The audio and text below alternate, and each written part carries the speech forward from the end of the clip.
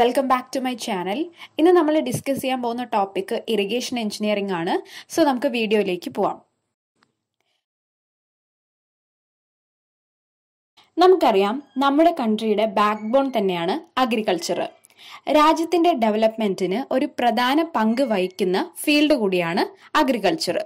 അഗ്രികൾച്ചറിന് വളരെ ഇമ്പോർട്ടൻ്റ് ആയിട്ട് വേണ്ട രണ്ട് കാര്യങ്ങളിൽ ഒന്നാണ് ലാൻഡ്, അതായത് നല്ലൊരു കൃഷിസ്ഥലം വേണം, അതേപോലെ ധാരാളം വെള്ളവും ലഭിക്കണം. അപ്പൊ നമുക്കറിയാം, നാച്ചുറൽ ആയിട്ട് വെള്ളം ലഭിക്കുന്നത് മഴയിലൂടെയാണ്. അതായത് ക്രോപ്സിന് നാച്ചുറൽ ആയിട്ട് വെള്ളം ലഭിക്കുന്നത് മഴയിലൂടെയാണ്. പക്ഷെ നമ്മുടെ രാജ്യം പോലത്തെ ഒരു സ്ഥലത്ത്, അതായത് വെള്ളം വളരെ കുറവ്, മഴവെള്ളം വളരെ കുറവായിട്ട് ലഭിക്കുന്ന സ്ഥലത്ത് നമുക്ക് ഫുള്ളായിട്ട് മഴ മാത്രം ഡിപ്പെൻഡ് ചെയ്തിട്ട് അഗ്രികൾച്ചർ ചെയ്യാനായിട്ട് സാധിക്കില്ല. അപ്പൊ നമ്മൾ ക്രോപ്സിന്റെ ഗ്രോത്തിന് വേണ്ടിയിട്ട് മറ്റ് രീതികൾ യൂസ് ചെയ്തിട്ട് വെള്ളം ഫീൽഡിലേക്ക് എത്തിക്കാനായിട്ട് ശ്രമിക്കും. ഈ പ്രോസസ്സിനെയാണ് നമ്മൾ ഇറിഗേഷൻ എന്ന് പറയുന്നത്. അതായത് ആർട്ടിഫിഷ്യൽ ആയിട്ട് ക്രോപ്സിന്റെ ഗ്രോത്തിന് വേണ്ടിയിട്ട് വെള്ളം അഗ്രികൾച്ചറൽ ഫീൽഡ്സിലേക്ക് എത്തിക്കുന്ന പ്രോസസ്സിനെയാണ് നമ്മൾ ഇറിഗേഷൻ എന്ന് പറയുന്നത്. ഇനി ഇറിഗേഷന്റെ മോട്ടീവ് എന്താന്ന് വെച്ചാൽ, ആവശ്യത്തിനുള്ള വെള്ളം ക്രോപ്സിന് ആവശ്യമുള്ള സമയത്ത് പ്രോപ്പറായിട്ട് എത്തിച്ചു കൊടുക്കുക എന്നതാണ്. ഇറിഗേഷന്റെ നെസസിറ്റി അല്ലെങ്കിൽ ആവശ്യകത എന്താണെന്ന് നോക്കാം. ഞാൻ നേരത്തെ പറഞ്ഞ പോലെ നമ്മുടെ രാജ്യത്ത് മോഡറേറ്റ് ആയിട്ടുള്ള ക്ലൈമറ്റ് ആണ്. അതായത് നമുക്ക് ആവശ്യത്തിനുള്ള മഴ കിട്ടിയെന്ന് വരില്ല, അതേപോലെ തീരെ മഴ ലഭിക്കാത്ത സ്ഥലങ്ങളും ഉണ്ടാവും.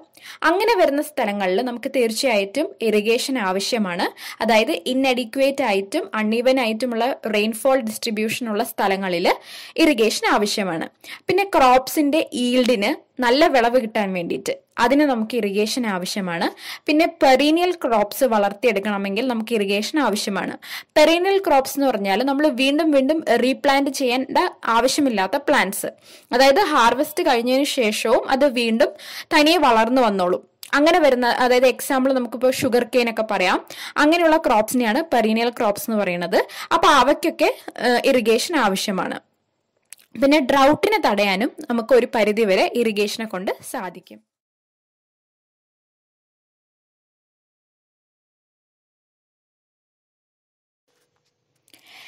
ഇറിഗേഷന്റെ അഡ്വാൻറ്റേജസ്: നല്ല വിളവ് നമുക്ക് കിട്ടുന്നു, ക്രോപ്സിന്റെ ഈൽഡ് നല്ലതായിട്ട് കിട്ടുന്നു, ഡ്രൗട്ടും ഫെമൈൻ കണ്ടീഷൻസും തടയാൻ സഹായിക്കുന്നു. ഡ്രൗട്ട് എന്ന് വെച്ചാൽ വരൾച്ച, ഫെമൈൻ കണ്ടീഷൻസ് എന്ന് വെച്ചാൽ ഭക്ഷ്യക്ഷാമം, അത് തടയാനായിട്ട് നമുക്ക് സാധിക്കുന്നു.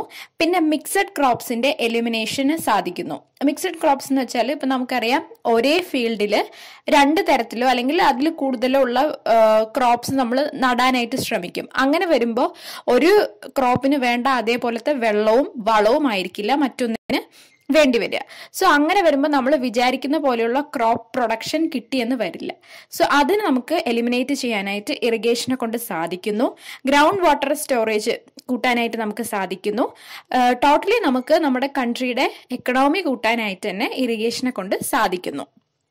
So ഇറിഗേഷന്റെ advantages: crop yield increase ചെയ്യുന്നു, ഡ്രൗട്ടും ഫെമൈൻ കണ്ടീഷൻസും തടയുന്നു, മിക്സഡ് ക്രോപ്സ് എലിമിനേഷൻ സാധ്യമാകുന്നു, ഗ്രൗണ്ട് വാട്ടർ സ്റ്റോറേജസ് സാധ്യമാകുന്നു, അതേപോലെ തന്നെ ഇക്കണോമി ഇൻക്രീസ് ചെയ്യാനായിട്ട് സാധ്യമാകുന്നു.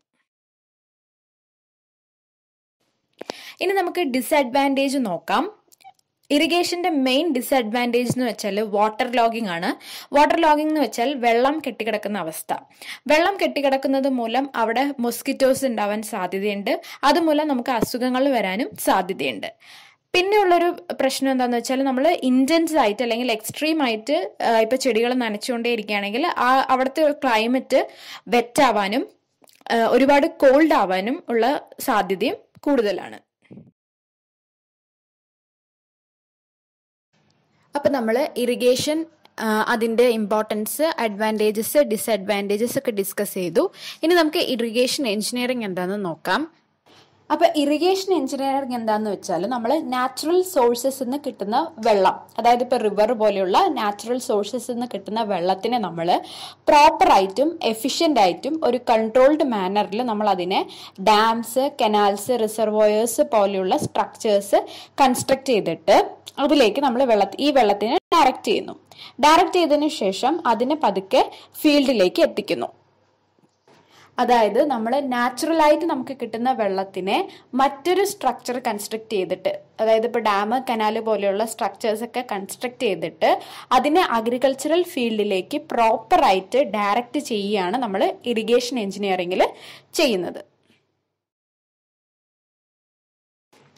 പിന്നെ നമ്മൾ ഇറിഗേഷൻ എഞ്ചിനീയറിംഗിൽ പഠിക്കുന്ന കാര്യം എന്താണെന്ന് വെച്ചാൽ നമുക്ക് എങ്ങനെ എഫിഷ്യൻ്റ് ആയിട്ട് ചെലവ് കുറച്ചിട്ട് എഫക്റ്റീവ് മാനറിൽ വെള്ളം ഫീൽഡിലേക്ക് എത്തിക്കാം എന്നുള്ളതിനെ കുറിച്ച് നമ്മൾ പഠിക്കുന്നുണ്ട്. പിന്നെ അതുപോലെ തന്നെ നമ്മളിതിൽ പഠിക്കുന്ന വേറെ കാര്യങ്ങൾ generation of hydro electric power projects, flood control, river control, അതേപോലെ ഇൻക്രീസ്ഡ് ഫുഡ് പ്രൊഡക്ഷൻ, ഇതിനെല്ലാം കുറിച്ച് നമ്മൾ ഇതിൽ പഠിക്കുന്നുണ്ട്. അപ്പോൾ ഇത് ഇറിഗേഷന്റെ ഇൻട്രൊഡക്ഷൻ പാർട്ടാണ് നമ്മളിവിടെ ഡിസ്കസ് ചെയ്തത്. ബാക്കി ഭാഗം നമുക്ക് അടുത്ത വീഡിയോയിൽ കാണാം. Thank you.